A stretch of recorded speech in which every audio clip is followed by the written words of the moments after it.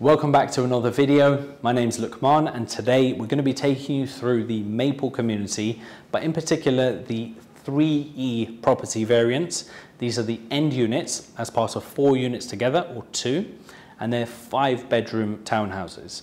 So what's happened over the last 15 weeks?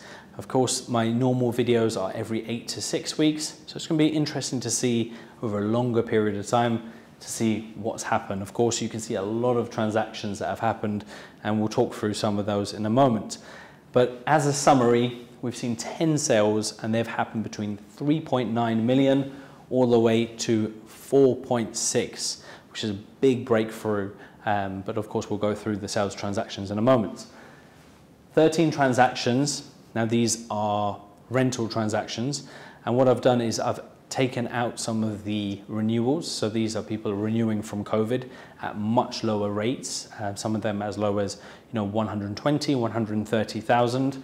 And so what we've seen is 250 to 400,000. Now I would say a magic number is around 300 for a new contract at the moment. Of course, some furnished units, some specific units that will be in a better location, more ideal for specific clients. So that's where you're seeing the higher numbers. The lower numbers, in my opinion, are going to be, negotiated with current tenants to make things fair on both sides, considering where the market is at the moment. So let's go through the first 4 transactions, the sales transactions. But before we get into that, what you will see across the board is we were at a point where, we were sub 3.9, sub 4 million, I would say. And we've actually just started to, break 4 million. And that's become more or less the benchmark of where transactions are happening. Of course, as usual, you've got to bear in mind that these properties are all transferred. So of course, there's pending transactions that haven't gone through, but then they may have sales agreements in place. So first unit here, really interesting one, number 88. That sold at 3.975 million, so just shy of 4 million. Slightly larger plot. What's interesting about this particular unit is that it's very close to, the petrol station, the supermarket. So, some people see that as a negative, but there is a picnic area, a park area just behind the property. So I would say that's really quite a nice one to go for. Just very close to it, 4.2 million, rented till February 23 at 205,000. Slightly larger plots than this one here. That's number 96, and that sold for 4.2 million. Coming over to the other side of Maple 1, we've got a second greenbelt property. Remember, the first greenbelt is the widest part of the greenbelt, and then you've got the second and third greenbelts that are slightly narrower, but still very desirable in terms of for people to purchase. Sold for 4 million, and that's a standard plot size. This property here is between the Maple 1 and 2 border, so it's a larger green area and also a pathway. Actually quite a nice area to buy a property. 4.2 million, that's number 398. This one's rented at 140 till May 23. Having a look at this property here, so it's on the opposite side of this Maple 1 and 2 border. 4 million purchase price, and this is a big property.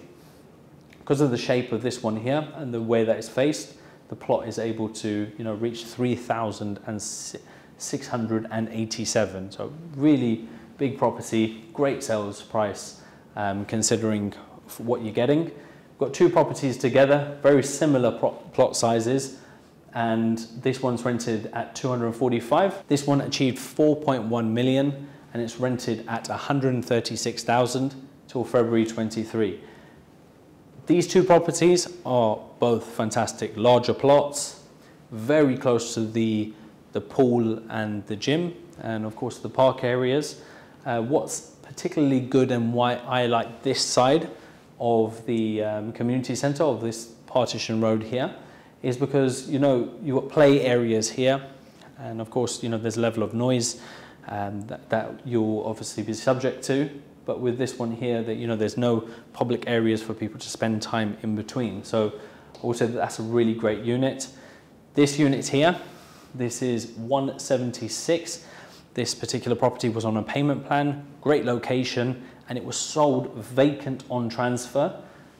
Great sales price, 4.25 million, and it's a slightly larger plot on the second greenbelt there. Coming back to the first greenbelt again, we have 4.6 million dirhams. Now I just said that, buying something on the other side of these roads is probably, more ideal. But, to some people, they want to be as close to that pool as possible, especially if you have young kids. They will obviously be able to, go by themselves without crossing any roads. 4.6 million and a standard plot size, a shade slightly more. This is the final transaction. 4.15 million is what it was sold for. It's on the second greenbelt.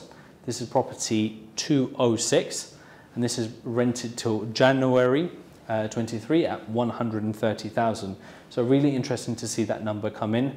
But as I said, across the board, we're seeing more than 4 million come in. It's going to be interesting to see what happens coming into the new year. Today is the 1st of January, so I hope everyone had an amazing New Year's. Happy New Year. And we're going to see, America have put interest rates up 0.5%. We're just waiting to see what the reflection is in the UAE. So is this going to affect prices? Of course, over the last 3 weeks, as a lot of people leave Dubai for their home countries to spend Christmas and New Year's with family, when they come back, are we going to see a lot more transactions happening? Are we going to see the market correct itself? It's going to be really interesting. I think over the next 3 months, it's going to be really interesting to see what happens. But prices are pretty stable. There's not a massive gap apart from this one transaction. When someone's really motivated and they really love a property and they're an end user, sometimes they're going to pay over the odds for a property. I don't particularly see, this being the new norm, but of course, if we see some of these transactions coming in, then we'll know for sure. But thank you very much for joining me on this video.